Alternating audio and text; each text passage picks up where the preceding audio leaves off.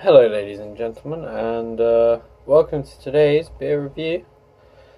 I'm going to do a follow-up episode from yesterday's. This is Bath Ale's Golden Hare. This is their full-flavoured light ale. Now, the funny thing about this one is, and little bit of insider knowledge here, I'm recording these on the same day.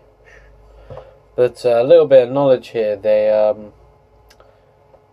made their light ale stronger than their, what is it called? The dark side. Their stout. I like a light ale, to be fair. I like a pale ale sometimes. I do really like an amber ale. Amber's typically my favourite. Let's have a look what they have to say about this one. Brewed for those who know and those who don't. Their flagship from Bath Ales, the Somerset Brewing Boys. Nice. Golden Hare is bursting with flavour and brimming with condition. It's smooth yet dry, wonderfully freshy, and delightfully zesty.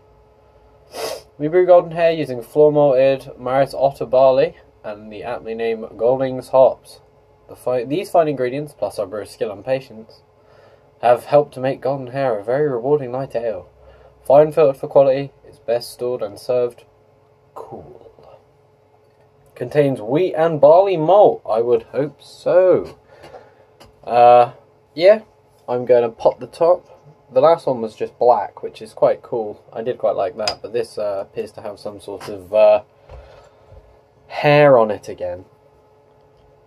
Yeah, this is the Golden Hare, one of the 3 or 4 named after a goddamn land runner many fucker, or a hare as they're known.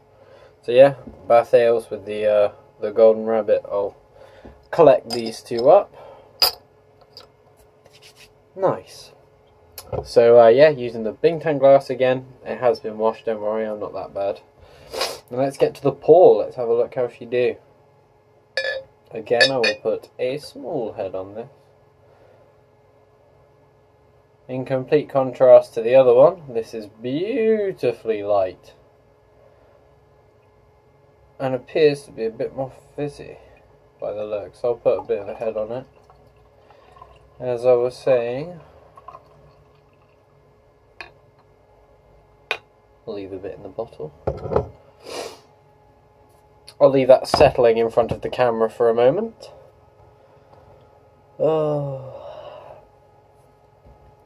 I've had one of those days playing League of Legends today. Let me tell you. It's been one of the hard ones. I recently just went into a game. I'll tell you the match history. I've got it here. Oh, 0-0-0. Wow, it was about a 16-minute game.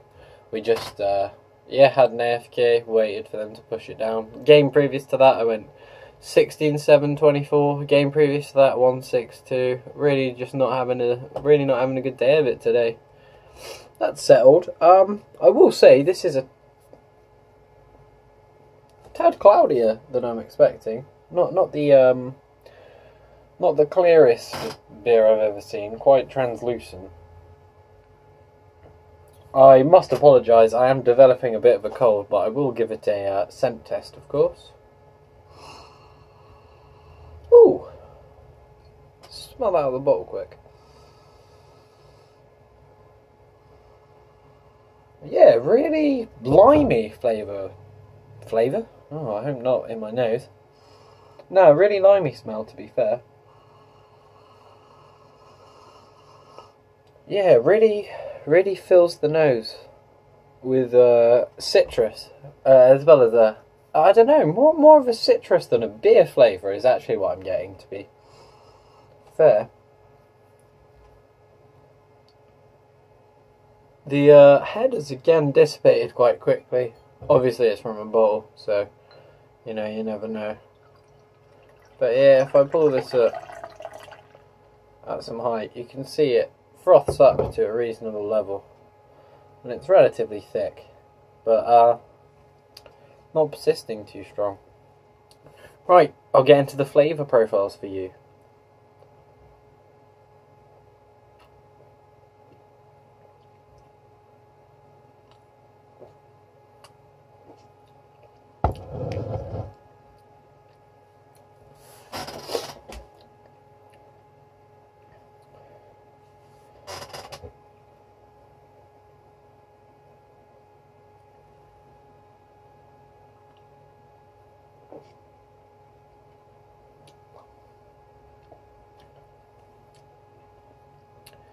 Very light flavour, gotta say. It's very very reminiscent of something like a very, I'm gonna say it's like a very full-bodied Corona in a sense in terms of lightness. It's really comes through with a lot of hoppiness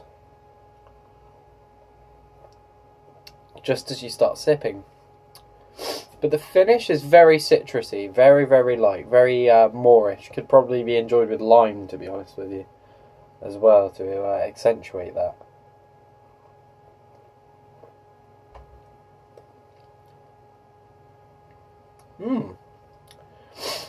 That's a very moreish beer, I'm going to say. Definitely. Definitely could be sat here sipping this all night, to be honest with you.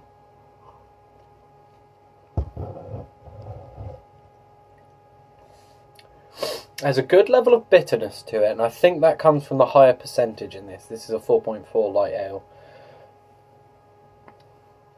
But it does leave, again, it does leave a bit of bitterness in the throat, the same as the what was it called? Dark side. They've got a distinct bit of flavour.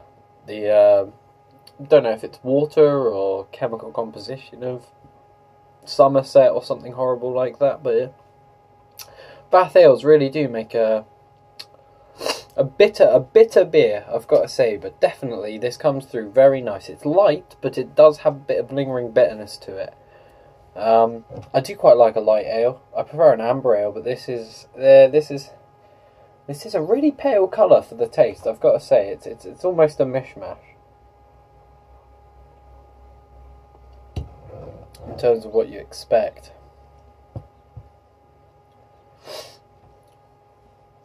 In terms of a rating, I'm going to give this a 40, I think. Just a flat 40. Maybe a 42, something like a 40. Middle low 40 is what I'm feeling on this, because it definitely brings a lot of nice flavours, a lot of nice bitterness, a lot of fruitiness and citrus and lime scents, but you also, it's a bit conveyed in the flavour as well, on the aftertaste, but it does come through with a really strong hoppy body. Definitely some good flavour profiles on this. Definitely pours quite well. I do quite like the colour. Wasn't expecting it to be as cloudy as it is, but yeah, that's a good drink. That is a good drink. Would I recommend it? Yeah, I'd recommend it. If you like a light ale, I would say this is something definitely worth trying. If you're a beer fanatic, it's something worth trying. Or if you just fancy getting drunk, it's not the worst liquid to use to numb the pain of life. So cheers, ladies and gentlemen, and I'll see you tomorrow. Yummy, yummy in my tummy.